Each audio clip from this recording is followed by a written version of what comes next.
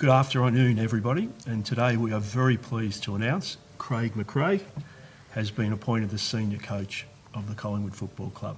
There have only been two coaches this century, and Craig, you are now the third, so it's a great achievement. So, as most of you know, we changed course in our AFL program 12 months ago. We came close to a premiership in 2018. Disappointingly close in 2019, and we played finals in 2020. Our list is in the process of being transformed.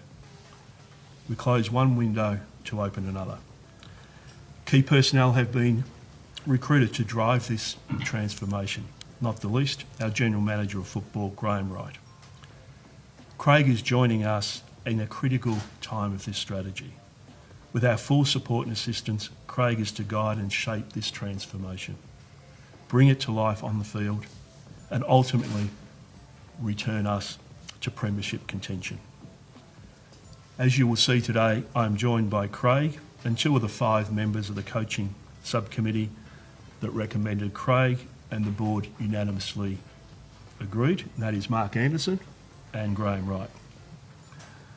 Before I speak further, I would like to acknowledge and thank the subcommittee, Mark Anderson, Graham Wright, 2 board members, Paul Lucuria and Peter Murphy, and last but not least, the fantastic input that Luke Ball gave us in this committee. They all worked tirelessly and spent a long time on selecting our new coach, Craig, and you'll hear a little bit more about that. Craig's been in the game as a player and coach for 28 years.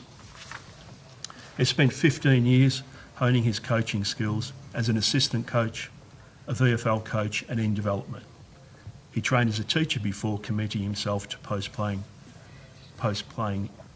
career in the game. He has studied and worked in other clubs, namely rugby league. Craig spent 6 years developing the kicking skills of our rugby cousins at Melbourne Storm. He's also served a long apprenticeship in good programs under successful leaders. Amongst those who have influenced Craig have been Lee Matthews, Robert Walls, Alistair Clarkson, Damien Hardwick, and last but not least, our own Nathan Buckley. Craig is the ideal fit for the profile of our playing list. His strengths complement our program. He's being asked to develop a very young squad and mould it into a premiership contender. I welcome Craig back to Collingwood, and we'll hand over to Mark and Graham to explain further the process which way was selected. We'll then hear from Craig. It's a great day for Collingwood, and over to you, Mark. Thank you, Mark, and I also am delighted to welcome Craig as our new senior coach, and on behalf of all of our members and fans in particular, a huge welcome to you, Craig, and congratulations. It's a great appointment and it's a great day for our club today. We've undertaken a thorough process throughout the search and selection for the head senior coach. It's been an extensive process, and like Mark, I'd just like to acknowledge the role of Paul Lucuria as our football director, Luke Ball, who, as everyone knows, is a 2010 premiership player and well-regarded figure, providing that football expertise, along with Graham Wright, our GM of football, and certainly our director, Peter Murphy, as well, that was a valuable member of our selection panel. When we commenced the process, we spent a lot of time to make sure that we got a clear and deep set of criteria of what we were looking for in our successful applicant of the head coach. It was a thorough process, and we were very clear that we wanted to drive for success, but we needed to drive for success in the right way. And if we found the right person, which we believe we have, that success will be delivered over a sustained period of time.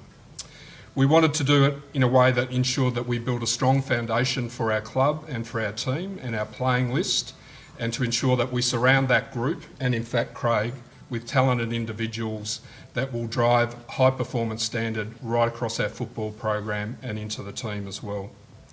At every stage of the process, Craig impressed immeasurably around his experience and the success he's had in every single role that he's had across AFL football. And as Mark mentioned, 28 years across the industry and 15 years as a coach.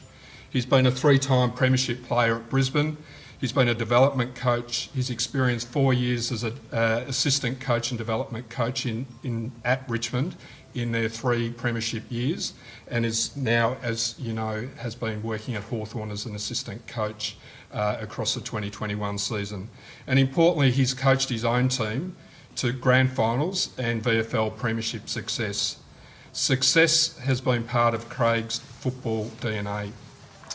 When we looked across the pathway of the successful premiership coaches since our own Mick Malthouse delivered us success in 2010, the 6 premiership coaches across that time have actually embarked on a similar pathway to that of Craig. And as we work through the process with Craig and to understand what he will bring to us, we were sure that he is someone that will bring to us great progress, a great degree of football acumen, and he'll do that in the right way. His leadership style has impressed immeasurably. He's a trained teacher and educator. He's very relationship orientated, and his style is one that works alongside players to bring out their very best. But importantly in this role, he knows how to make the tough decisions that are required of a successful football program. At every stage in the process, Craig's impressed us, and that's been reinforced as we do our due diligence and spoken to people around the industry that have spoken incredibly highly of Craig and what he'll bring to us as senior coach. But football acumen, insight and IP is a critical part of this role, and as I said, we've had 3 excellent people on the selection panel that have led that football process, and I'll hand across to Graham Wright to speak about why Craig's been successful from a football perspective. Yeah, thanks, Mark. And to follow on from your assessment of Craig, it was clear from our perspective that he was a unanimous choice to be our next senior coach. As Mark touched on, he's a relationship builder, a values-driven leader. He understands the modern game, understands that it's always evolving, but is also a proven developer of young people, and obviously we've got a young list that I'm sure will benefit from his input on the way through. He's process-driven, he's calm, he makes calculated decisions, and as Mark also stated, he's a proven winner across whether he's been coaching or as a player himself. So we're really excited to have him on board. I know from a coaching perspective, and our staff are really excited to have him on board, and we look forward to good times ahead as we head into the future. So we'll hand across to Craig, to the person that you're all looking forward to hearing from. So over to you, Craig, and again, congratulations. Yeah, thanks, Mark. Yeah, I'm pretty pumped. Let's face it, this is a significant part of my journey, and it's been a long one. I'd like to thank Graham and you also, Mark, and the subcommittee of Paul Lecuria and Luke Ball and Peter Murphy, and then the board, obviously, to believing in me to take this club forward. It was an extensive process. It didn't make it easy for me. It went for about 6 or 8 weeks, but it did allow me to reflect on my journey, and it's been a long one. This one's been 15 years coaching and the ability to be resilient and struggle and get up, fall over, get up again. I was only sharing a story just before how sliding door moments of leaving one club and getting an opportunity at others has been significant in my journey. So I bring all that here, and I'm looking forward to taking this club forward, as I said. I just want to take the opportunity to thank the Richmond Footy Club for 5 great years of my life. The experiences there gained have clearly put me in this position. I'm really grateful for Peggy and then Brendan and Tim Livingston and Damien and all the staff, particularly the players. It was a great time of my life. I feel like I'm a better person for being at that football club, and a better dad, and also a better coach for it. So thank you to the Richmond Footy Club. In recent time, Graham got me over to Hawthorn, and again, I'm not sitting here without that opportunity, and the ability to work under Clarko was amazing. He's an incredible man. I've learnt so much, and he's someone I'm really keen to keep in contact with. And to Rob McCartney and the other coaches, Brendan Bolton, Chris Newman, Andy Ott and Sam Mitchell, we coached hard this year, and really confident I could get the best out of that group that we coached. And then also to the playing group at Hawthorn, I'll be cheering loudly from afar, but also when you play against us, we'll probably start a few fights and tag a few. So, but I wish you all the best, and thank you again to the Hawthorn Footy Club. I'll just finish by just touching on our members. There's 82,000 members out there, and not only with Collingwood but also around the league that have been paying a lot of money to support their clubs in the industry when it's been a difficult time. And I sit here and I'm really grateful and thankful for those people that have continued to support our club without even being able to go to the games. I'm looking to. It's going to be difficult to please all of you at the same time, but I just want to make sure that you understand we're going to work really hard to develop winning habits and behaviours that you'll be really proud of us, win, lose or draw, the way we go about it. So I'm really grateful for this opportunity, and thanks again for putting me in this chair, and I'm looking forward to getting to work and making this club rise up the ladder like we want it to do. Craig, first of all, congratulations, and congratulations on the appointment and also the elevation in your career, which you've obviously worked really hard for. COVID, of course, responsible for the understated appointment by Collingwood. Does that suit you, though? I mean, as we heard, you're a calm sort of a character there. Are you happy to sort of dispense with the hoopla that we normally see at a Collingwood coaching announcement and do it this way? Well, yeah, to be honest, I'm not a star of the game, retiring great, a big name if you like, but I wouldn't want it any other way. This is my journey, it's my story. All the resilience along the way and the hardship and then all the successes, it's shaped me to be the person I am, and I sit here really comfortable in the seat just to be the best person for the job. Do you see this as a long-term project, and how many seasons do you think it's going to be before this group in front of you can peak and push back up the ladder?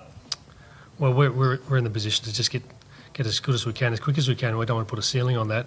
The reality is that we're going to get younger in recent times, and we're looking forward to just getting my hands dirty. I spoke to the playing group before. My appointment offers opportunity and then possibility. So we're looking forward to whatever that looks like. And the players have now go away and come back, and they've got a choice now. So we can get as good as we can, as quick as we can. That's our goal. Sorry, I was going to say, do you think there is going to be a bit more of a development phase in the first, at least, season of your time at Collingwood? Well, I think we're all aligned in knowing that we've got some work to do to get up the ladder. So, in terms of the language you want to use, that's your language. We just want to get as good as we can, as quick as we can. Craig, Michael Gleeson from The Age. What style of coach will you be? I mean, we talk about relationships and connection and that sort of thing, but what will your game look like? Well, I'd like to think that we're going to be play a style that the fans will be proud of. In terms of watching recent games and the finals, everyone played a little bit different. So I'm sitting back at the minute looking at the best versions of every team and seeing the things we can implement in our game plan. I'm certain that we'll improve our contest. That's something, watching from afar, I'm keen to implement. And I want to play an exciting brand that the fans will be happy to come watch and cheer us loud.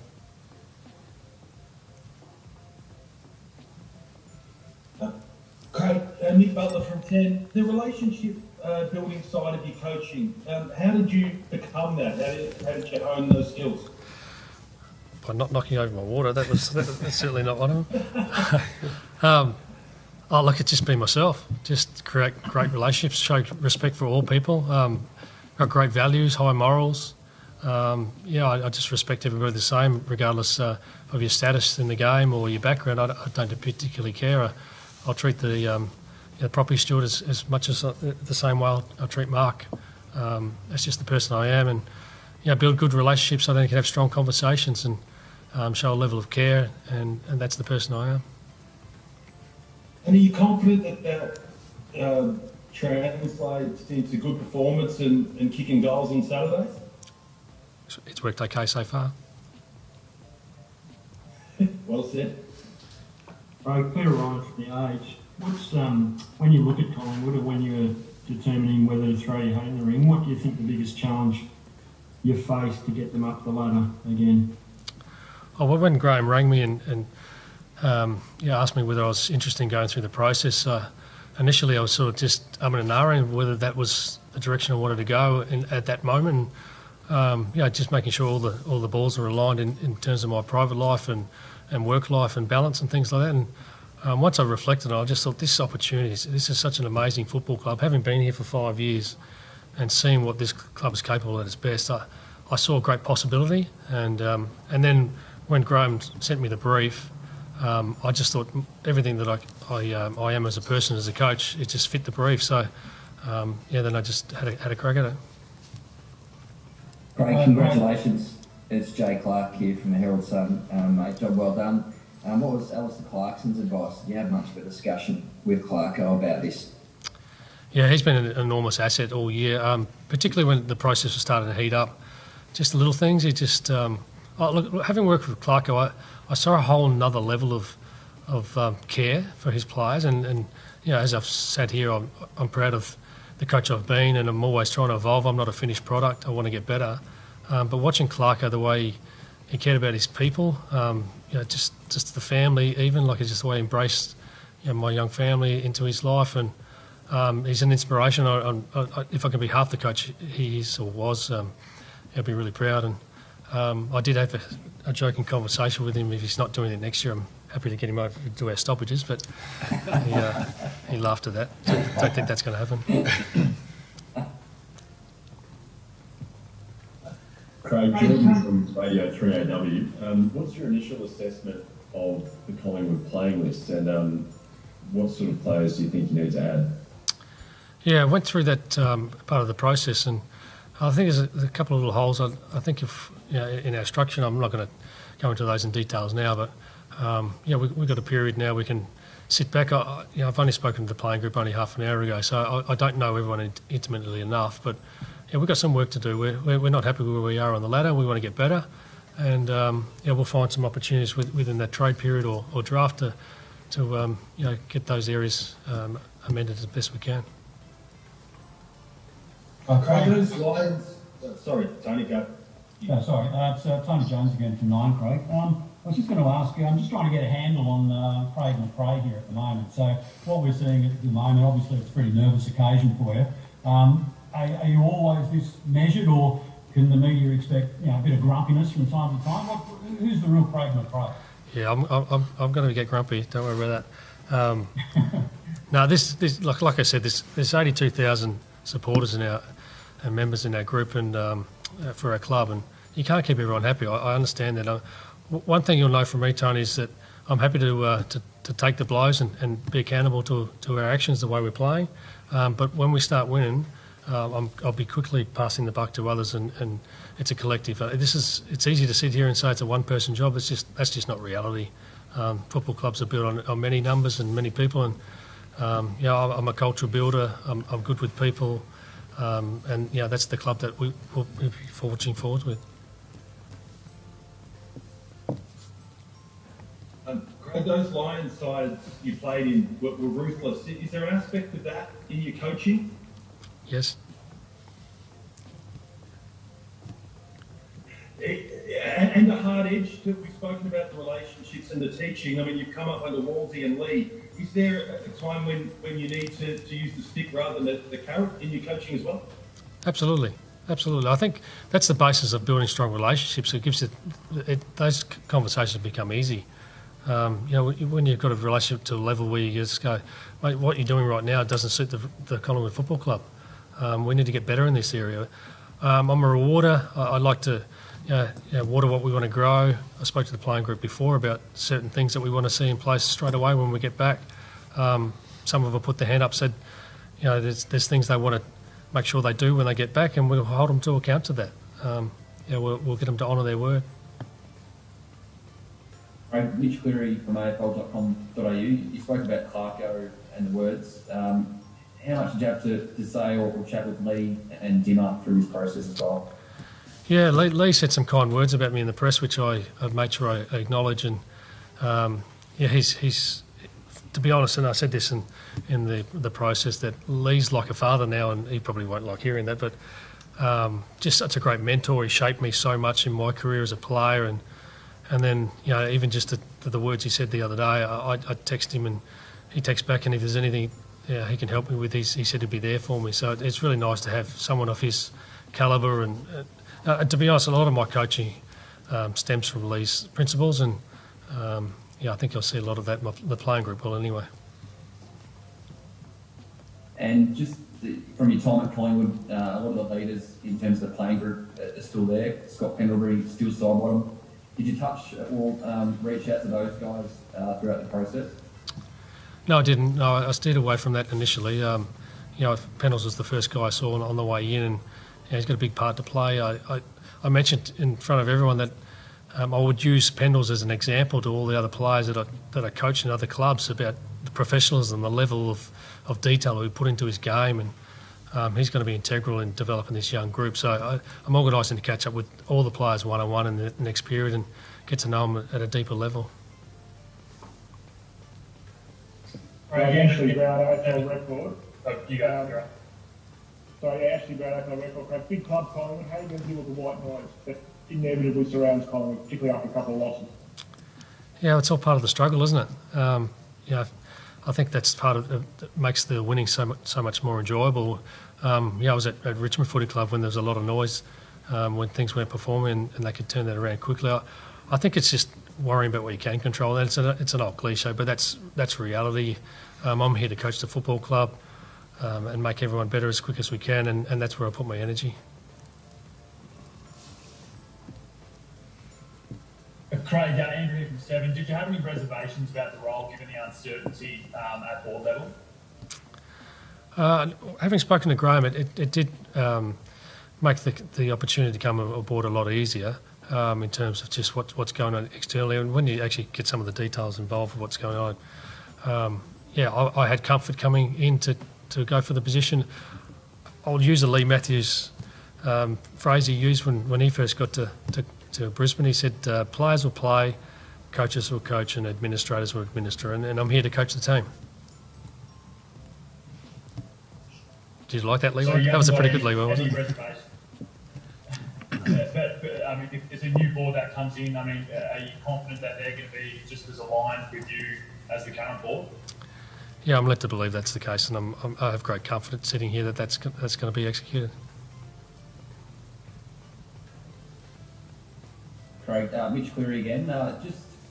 Can you just confirm that the length of tenure is a 3-year deal, and secondly, the people around you, Justin Lepich, and what role he will play, and how many of the remaining assistant coaches will stay? Scott Sell, we understand, is contracted, and how many of those will remain with you on the panel?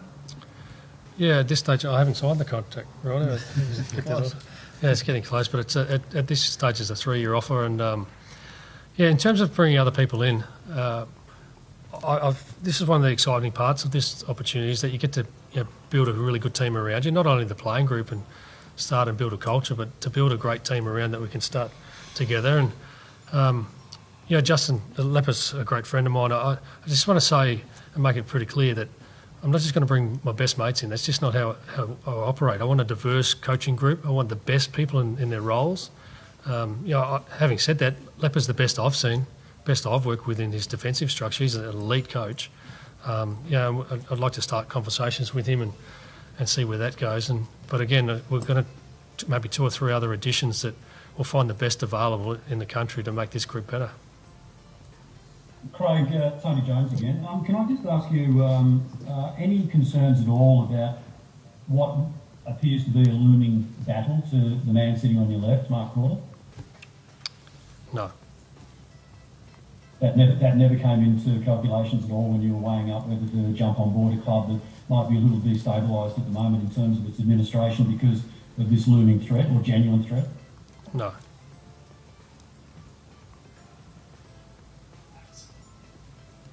You don't want to elaborate a little on that? No.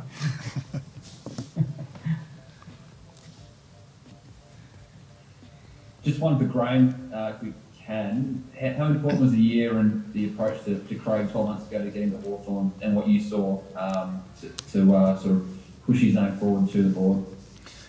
I actually was part of getting Craig across to Hawthorn, but then I'd left Hawthorn before he'd really started, so he was, I think we're a couple of weeks in, so really Had minimal time with him, but heard really good things through the Richmond people. That's why we were keen to get him across to Hawthorn. And I've heard really good things from the Hawthorn people. So from that perspective, we didn't actually work together other than a couple of weeks, basically. But overall, it was it played a small role in it. But yeah. Question for Mark, if I can. Mark, what is the situation with the looming board challenge, and how confident are you of being able to remain in the position? Thanks for the question. Listen, we've brought forward the AGM from February to December, so obviously the members will get to vote on the board. So that's where we are at the moment. And I think we should just concentrate this press conference on celebrating Craig's appointment, which is fantastic. Yeah, and certainly I think that the media will do that. There is a healthy level of respect there, but there is also obviously a pretty big situation with the board. What is your message to all the Collingwood members? The members will get to have a vote on the 16th of December about the board that they want for the Collingwood Football Club. It's as simple as that. And you want to remain in the position? That the members will vote in the board, and the board then votes the president. So that's where we are, and that's the process that we shall follow. Thank you.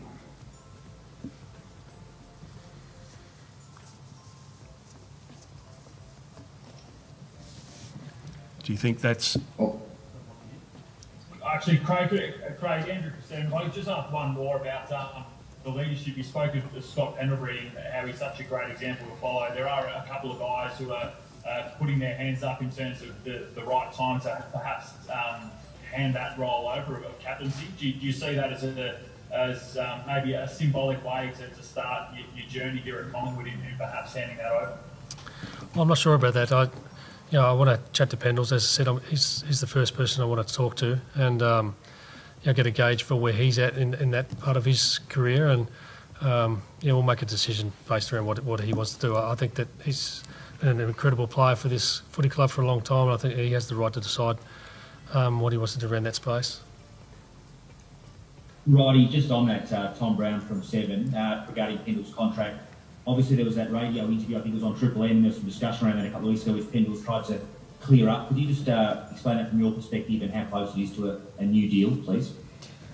Yeah, excuse me, sorry. I saw what was written, and when you actually hear what was said, it was a little bit different in the context of it. But I think he came out and cleared that up, that he wants to be a lifelong Collingwood player, whether that be 1 year, 2, 3.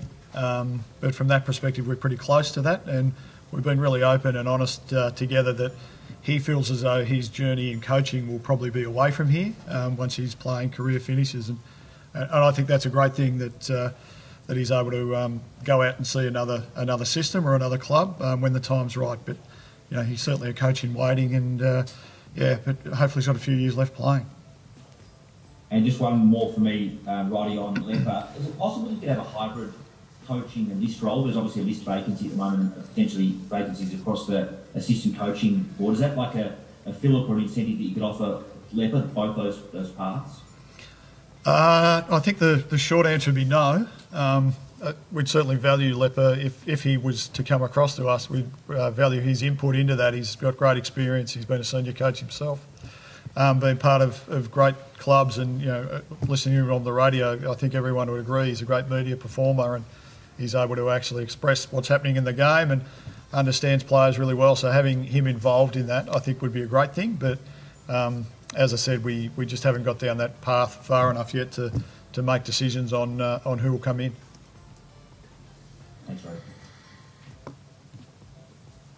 And Graham, Rob Harvey has already departed. Will this appointment see Brenton Sanderson leave as well as an assistant coach? From a coaching perspective, yeah, it looks like Sando will finish up with us as an assistant. We are exploring with him what else might be available with us, and we'll work through that in the next few weeks. So is that a potential list role or development? Can you take us welfare, what that looks like? We're exploring that right now. He could go across a number of areas, and he's an experienced football guy who's given great service to the club, like Robert Harvey. So we'll explore that and see where that goes. Can I just ask Craig again?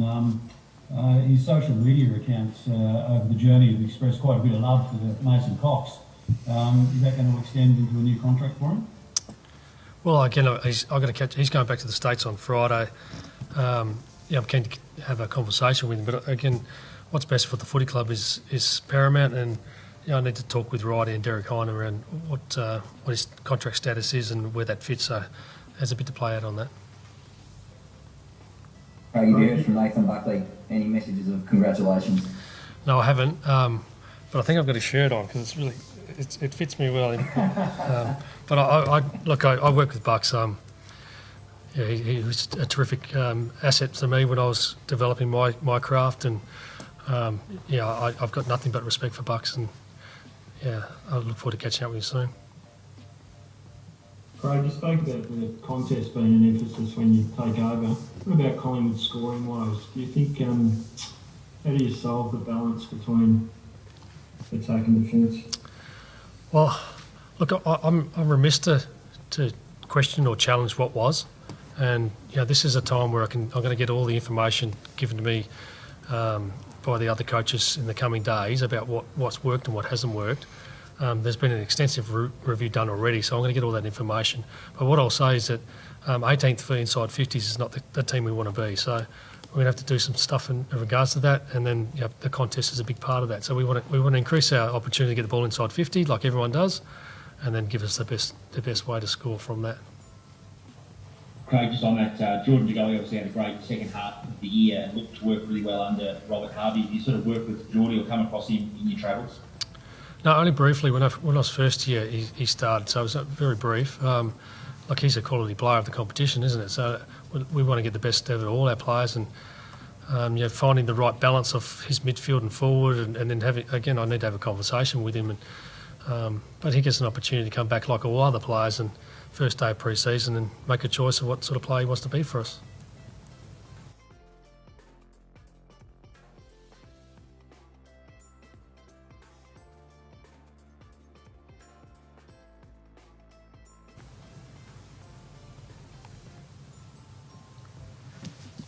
All right, if there's no more questions, we'll wrap it up. Thanks, guys. Thank you. Thanks, guys. Thank you.